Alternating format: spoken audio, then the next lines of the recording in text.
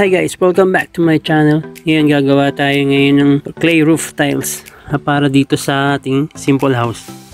Anyway, kung bago kayo sa channel ko, please don't forget to subscribe and click the bell icon below para always kayong updated sa mga videos ko.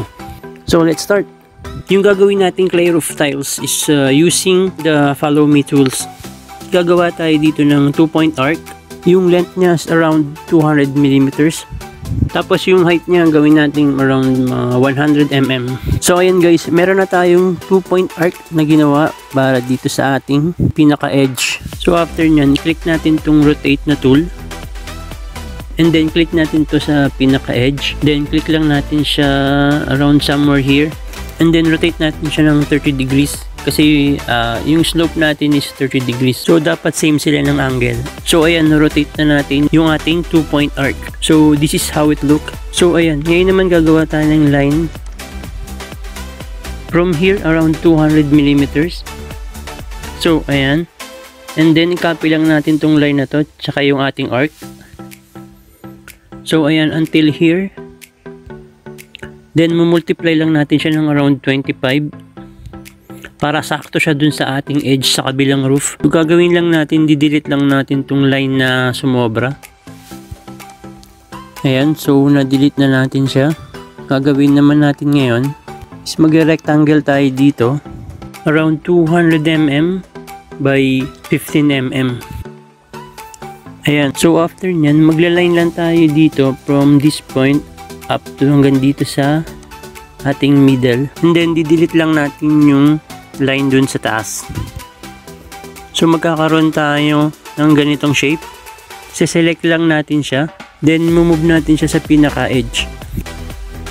So ganyan yung magiging itsura niyan. Then gagawin natin, click ulit natin yung rotate na tool from here up to this point. So ayan, i-align lang natin siya sa ating slope. Ayan, meron na tayong ganyan. So after nyan, select natin yung ating ginawang 2-point arc. And then punta tayo dito sa tools. Then click natin yung follow me na tool. After nyan, i-click natin tong object na to. And then, boom! So meron na tayong instant na clay roof tiles. I-check lang natin kung umabot siya hanggang dun sa ating pinakadulo. So ayan guys, so far sakto naman siya. Out natin siya. And then gagawin natin, select lang natin itong ginawa nating roof tiles. Then copy natin from the bottom point up to this point. Then after nyan, i-multiply lang natin siya ng around 17 times para umabot siya hanggang dun sa ating pinaka-ridge. Check natin kung umabot siya hanggang dun sa ating tuktok. So guys, ayan, sakto naman siya. So ayan, so far ang ganda na ng nagawa nating clay roof tiles. Click lang natin siya and then mirror natin sa kabilang side. Ayan, magpo-point tayo dito hanggang dito sa taas and then no. So ayan guys, nagawa na natin yung ating clay roof tiles sa magkabilang side. Meron na tayong nagawang clay roof tiles. Yung next na gagawin natin is yung para sa ating ridge roll. So yung gagawin natin dito, i-click natin yung 2-point arc. Gagawa tayo dito ng around 200 mm by 100 mm yung height. And then offset lang natin siya para sa thickness ng ating tiles. Then close lang natin yung both ends. Ayan, pati dun sa kabila. After nyan, i-group lang natin siya. Ayan. And then, i-move natin siya dun sa pinaka-tuktok ng ating roof.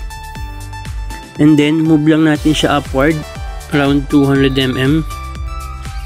So guys, make sure it will cover both sides. So after natin siyang mag-group, pull lang natin siya around 200 mm or 250 mm para sa ating ridge roll. So ayan, meron na tayong nagawang isang clay roof tile. After nyan guys, select lang natin itong ginawa natin and then copy natin siya. After natin siyang i-copy and then multiply ulit natin siya until it reach to the end. So ayan, nag-multiply na siya. Check ulit natin kung sakto ba yung ginawa nating numbers. Ayan, so far sakto naman siya. Then after nyan guys, gagawin lang natin siya ng cover. Magla-line lang ako this side hanggang dun sa kabilang side. Then after nyan, mag-arc lang tayo dito. Click natin yung arc. And then, click lang natin sa point na to. Up to this point. Then move natin hanggang dun sa kabila. hanggang sa mag-close siya. Click lang natin tong object na to, then group ulit natin siya. So ayan, lagyan lang natin siya ng thickness. So ayan, ipantay lang din natin yung isang roof tile, yun yung nasa dulo. So ayan, meron na tayong cover para sa side na to. So gagawin naman natin yung sa kabilang side. Same procedure din sa ginawa natin sa kabila. Magla-line lang ulit tayo dito hanggang dun sa kabilang side. Ayan. And then click ulit natin yung arc. And then i-close ulit natin yung polygon. Then group ulit natin siya. Then pull ulit natin siya para sa thickness. Yan, at i-align ulit natin yung ating roof tile. So ayan guys, ang ganda nang nagawa nating clay roof tile. Ayan, so ikot lang natin siya. Tingnan natin kung meron tayong na-miss.